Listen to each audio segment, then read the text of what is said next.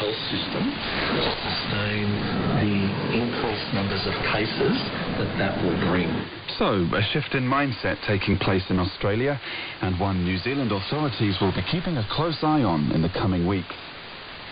A lot of feedback from you all on the COVID announcements today. This listener says, prepare for the worst, hope for the best. Another says the real anger will be if Auckland remains in lockdown because the rest of the country hasn't got vaccinated.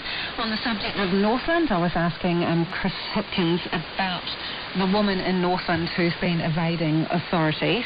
And this listener says, Hipkins has been dodging these same questions for days now. Northland deserves some more transparency.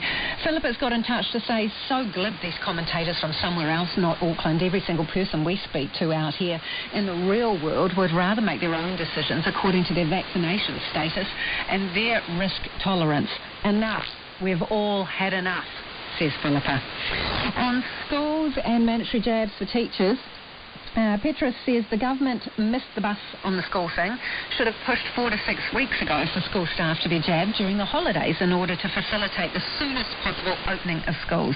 January the 1st is far too soft, both jabs by the 1st of December if possible, and allow schools to plan next year's staffing. Our country school in Auckland's super city northern area arranged for staff to go down the road for jabs 2 months ago. Sue says, please can senior students get back if they only have 4 weeks at school from October 18th. That is a common theme. This one here says, what about the Auckland senior school students due to start their Cambridge external exams next week? They can't be rescheduled. These students have worked all year towards their exams, plus they've been studying for weeks.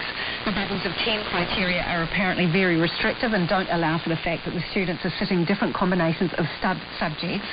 It is a logistical nightmare for the schools to try and operate. Why has nobody considered the impact on this cohort of senior students? Good evening, I'm Marama Tipole.